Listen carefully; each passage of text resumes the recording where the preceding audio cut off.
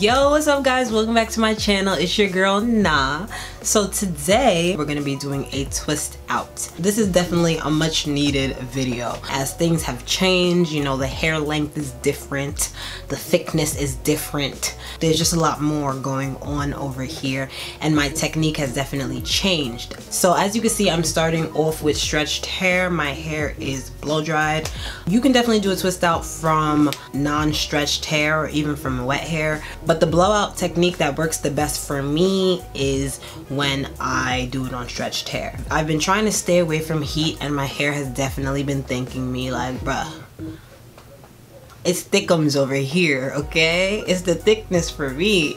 I mainly do twist outs during the winter months where I blow dry my hair more often. I just cannot be air drying in the winter time. No thanks, it's just not for me. So now that it's getting cold and I'm back in my blow dry season, I thought I'd come over here and show you my updated twist out technique. So without further ado, let's just get started. So today I'm going to be doing the LCO method plus a little bit of gel for this twist out. So the things you're going to need are H2O, a leave-in of your choice. This is the Carol's Daughter Cocoa Cream Coil Enhancing Moisture Butter. I know it says it's a butter, but I use it as a leave-in. You just have to know your hair type. Just because this says cream on it doesn't mean you can't use it as a leave-in. Try it out on your hair and see how your hair reacts, you know what I'm saying? The cream that I use is shea butter. It's actually the Shea and Chebe concoction that I make myself. It's, like I said, my homemade whipped butter. This has shea butter, mango butter, cocoa butter, like this stuff is the real deal, okay? And it leaves my hair super moisturized for days, so this is what I use for a cream. If you want to see how I make this, I made an entire video on it, so you can go up there in the cards and click that. Then the oils I'm going to be using is just a blend of carrier oils, sweet almond, avocado oil, and jojoba oil. And for gel, I'm gonna be using Eco Styler. Obviously you can switch out Eco Styler gel for a gel of your choice, because I know a lot of people don't like this, but my hair is fine with it. So I'm going to be doing 6 twists, so 3 on each side. The parts don't have to be super defined or anything, obviously, because you're going to be taking these out and you're going to want to hide those parts anyway. The only part I would say to really make sure you get defined is whatever part you're going to be using. To start off, I'm just going to put this side away. Okay guys, so I've sectioned off my first section in the back and I'm just gonna lightly comb through it. One secret of a twist out is your hair has got to be detangled. So I'm going in with a little bit of water, very little. You want your hair to take the shape of the twist, but if your hair is reverting, it's going to be taking the shape of the twist while also trying to push your curl pattern through. I'm going to lightly mist with water and I'm going to be avoiding the roots. Then I'm going in with my leave-in. The only thing I avoid the roots with is the water. Everything else I pretty much put on the entire hair. Make sure you get those ends. Now I'm going in with some oil. And you want to do this fairly fast. You don't want the hair to be dry by the time you're twisting it. I'm going in with my cream. Then I go in for a quick detangle. Add a little bit of gel, mainly to the ends, and I begin to twist.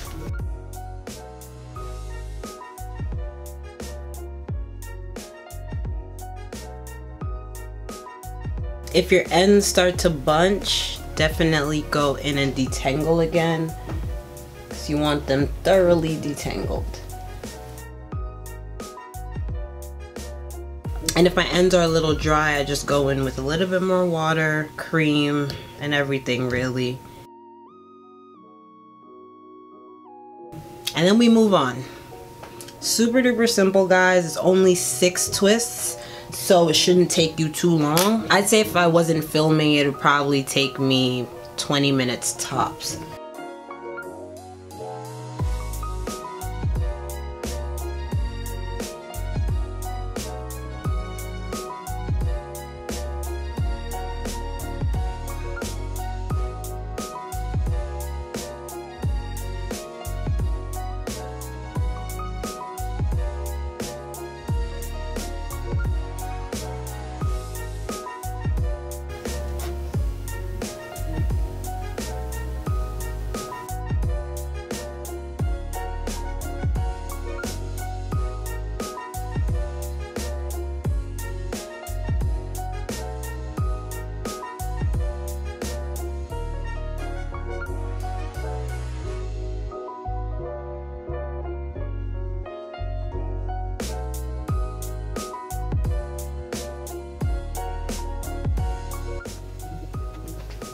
Okay guys, so as you can see, I'm done with the twists. They're not like super neat or anything, and I want to stress that that's not necessary because you're going to be taking these twists out anyway. So what I'm going to do is just put on my headscarf. So I would leave the ends out, you know, just so that there's airflow and your hair could dry, because the number one rule for a twist out is make sure your hair is dry before taking it out. That's probably where the most people go wrong. It's like, okay, I want my twist out to be popping tomorrow. It's 2 a.m. I wake up at 7. Let me twist my hair tonight. If your hair is not going to dry within those 5 hours, do not even attempt to twist out, because you will be tight that you wasted your time. It will be trash, it will be frizzy, and just not good looking. Alright guys, so I will be back when it's time to take these babies out. Hey guys, so I'm back. It's been about 2 days. So I already did my edges really quickly, and I put on one of those wrap strips. I don't know where I was before these wrap strips. I would always use like my head tie, my headscarf that I sleep with, but these are a game changer. So let's just get into taking these out. I'm gonna start at the back, and as always, I'm gonna be coating my fingers with an oil so that we don't get any frizz. So I'm gonna be using avocado oil today. I just grabbed the first oil I saw in my drawer.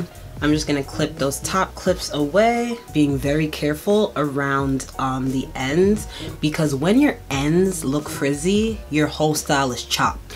And since we did flat twists as opposed to regular twists, you're already gonna have these pre-sectioned sections that are just going to create themselves as you're taking out the twist.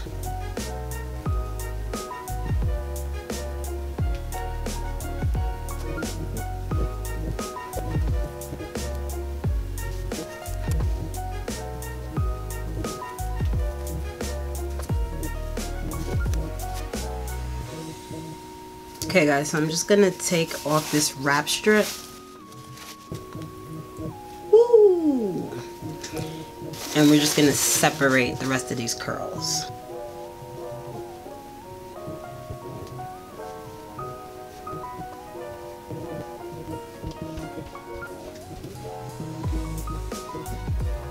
Alright guys, so now that this side's done, let's just do the other side.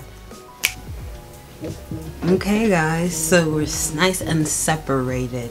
You can choose not to separate your hair because separating ultimately does lead to frizz, but it also leads to volume and bounce and va-va-voom. So right now I'm gonna go in and kind of just pick out the roots. I don't know where my afro pick is. Obviously an afro pick would be the best tool to do this, but nonetheless I'm gonna go in and just create some volume.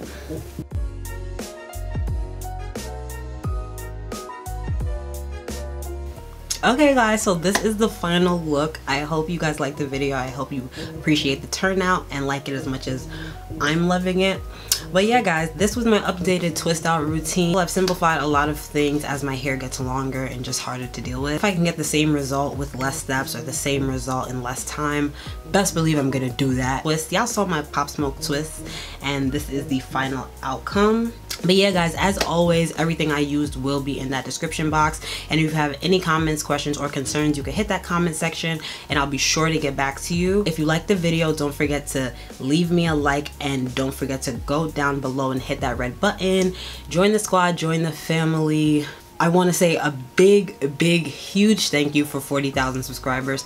Thank you to every single one of you guys. So I want to thank everyone who's been here from the beginning, and I also want to thank all of these new subscribers as well for taking the time to hit that red button and to join the family. Okay guys, so enough rambling. I hope you guys enjoyed the video, and I'll catch you in the next one. Deuces.